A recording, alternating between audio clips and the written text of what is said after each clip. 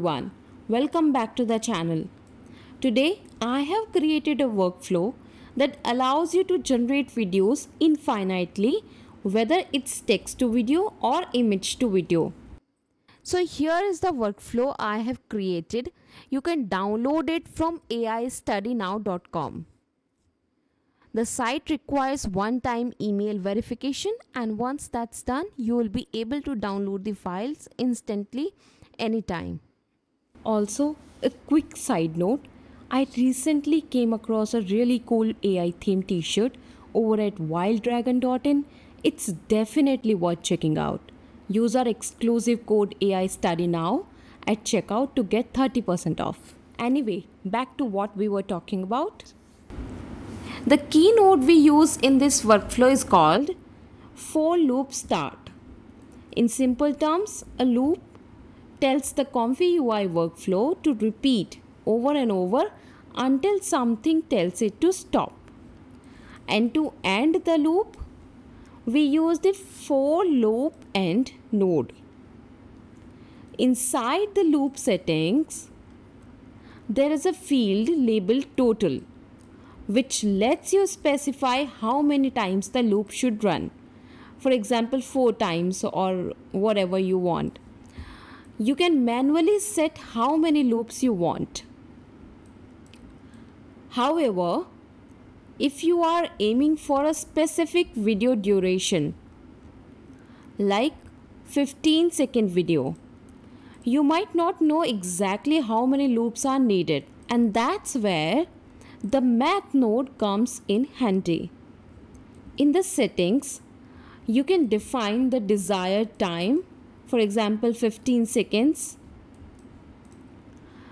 the FPS 24, the length per clip, which will be 81 frames.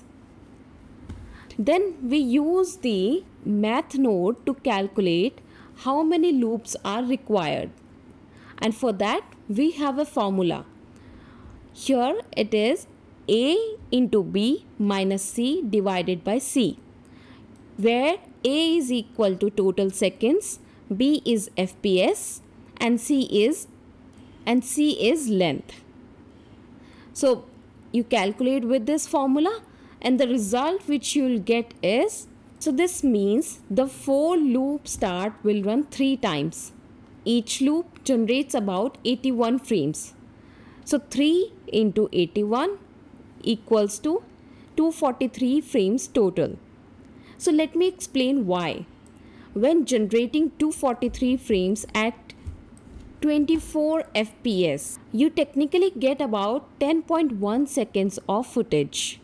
However, we are using overlaps, specifically 10 overlapping frames between clips. With 3 clips, you have 2 overlaps. When you generate a 15-second video, you might actually get an output of only 12 seconds. Finally, the for loop end node combines all the generated clips into a single cohesive video. So you will see there is a setting section. This makes your work much easier. In this section, you can set the resolution, the length of the video, the frames, FPS, how many seconds long you want the final video to be, and importantly, you can define the overlap between clips. All of these settings help you control the output precisely, making it simple to generate exactly the kind of video you are looking for. Next, in the model group, you can choose any Wan 2.1 model to generate your video.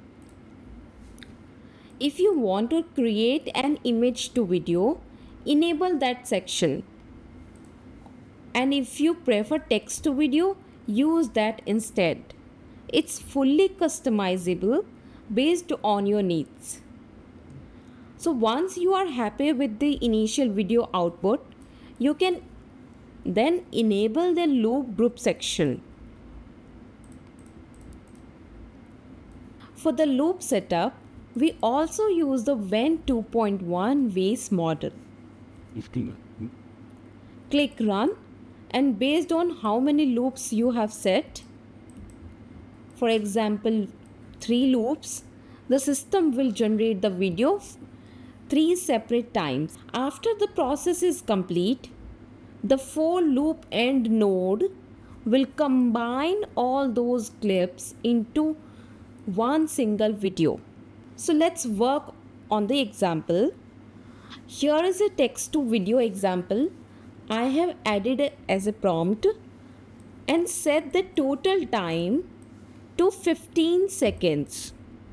However, due to overlapping frames which are used to create smooth transitions, the actual usable video ends up being around 12 seconds long, with about 3 seconds used for overlap. In this case, I am using the Fusion X Wan 2.1 model to generate the video. So this is the result which we have got. As you can see in the result, it does an amazing job. The video shows a man riding a bike with explosive effects in the background, and the motion looks very natural. You saw we get the output of the result, which is 5 seconds long. Now, if you want to increase the length of the video, you just need to enable the loop settings. Once enabled, the system will use the same prompt repeatedly for each loop. In this example, I used 3 loops. The downside is that since the same prompt is used every time, the scene tends to repeat or loop as well. To avoid repetition and make the video more dynamic, you can manually change the prompt. For instance, in the second loop, I changed the scene and added a new prompt to see if it would generate what we described in second prompt. So let's see if it successfully changes the scene. And finally, yes, it did. Around the 5-second mark, you can notice the change. In the loop group of the generation, we described fire on the bike, and the model successfully included fire effects around the bike. The same way, you can generate image to video, in which you have to disable text to video and enable image to video. Here in loop setting, you have to select video text image.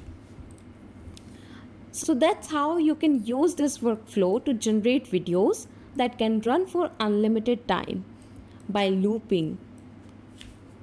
Thanks for watching today's video. If you found it helpful, please hit the like button and subscribe to our channel for more tutorials and content like this. See you in the next one. Bye-bye.